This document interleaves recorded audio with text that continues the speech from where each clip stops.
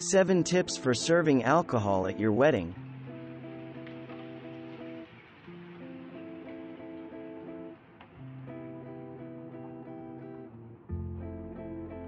Determining your booze budget is the first step in deciding which kind of bar you want to have at your wedding.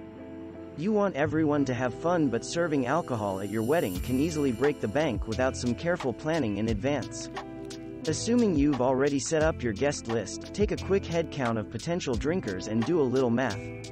Try this handy wedding alcohol calculator to give you a rough estimate of how much each guest might consume. If you decide to offer your guests a full bar, think about what you want to serve. A considerable amount of money can be saved by offering beer and wine only. This limitation can also make it easier if you are purchasing your own bottles and cases. If you do decide to serve cocktails, you can include a signature cocktail or two, or go with a full open bar, the costliest choice. A cash bar can eliminate the cost of alcohol from your wedding budget altogether and provides your guest with their choice of beverage. Don't forget to consider the cost of servers and licenses when making this choice.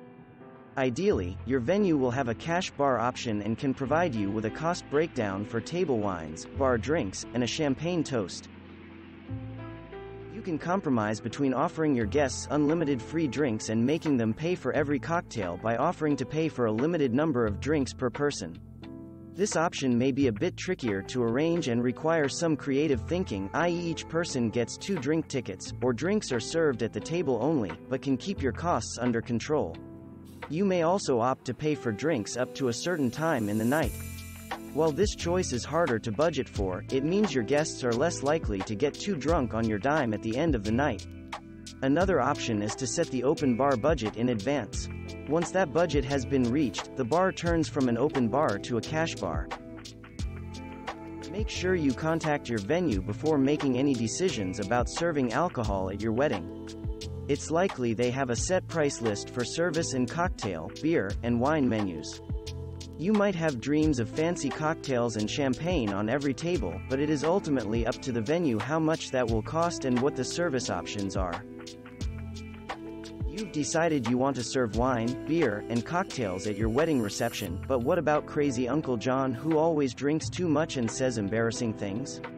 Or your work friend Colleen who got too drunk at the office party last year and fell over the table?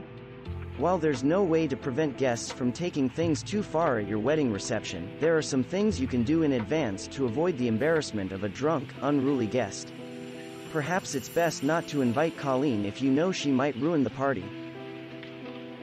You set your budget, chose the type of bar you want, researched liquor laws, and hired your server. It's time to pick some drinks. Pick your own favorites first, after all, this is your party.